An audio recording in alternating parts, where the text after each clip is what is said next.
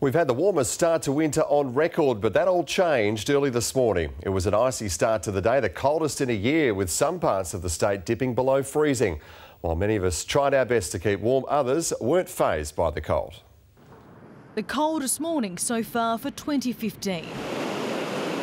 But many weren't feeling the chill. Cold weather's good because once you come off the cold sand, your body's chilled down, you hit the water, it's about 18 or 19 degrees and it's beautiful. The warmer water's an incentive for lifesaver Michael Leith. It's hard getting up out of bed in the morning, but being in the water on such a beautiful day, it's not so bad. An icy clean-up for some. Water froze on Karen Wellman's windscreen in Rivervale. Good reason to give the car a once-over. Washing the cars, I'll bring some, boil some water and put that in the buckets first to keep warm. Perth dropped to 2.3 degrees at 6:46 a.m. It was even cooler at the airport, recording 1.8.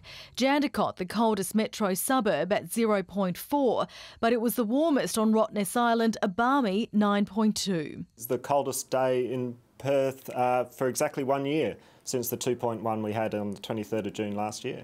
Other parts of the state were below freezing. The wheatbelt town of Wandering, the coldest, minus 1.7. Gingin Airport, minus 0.6. Dwellingup dipped to minus 0.4 and slightly warmer for Busselton. Those cold temperatures hit us just before the sun rose this morning between 6 and 7 o'clock. There was no cloud and minimal wind to whip around the air, which gave us that extra cold punch. Well, we had a good cold front come across over the weekend, over Sunday, and we had a lot of rain out of that.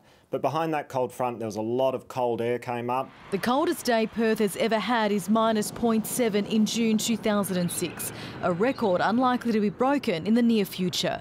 Tracy Vo, 9 News.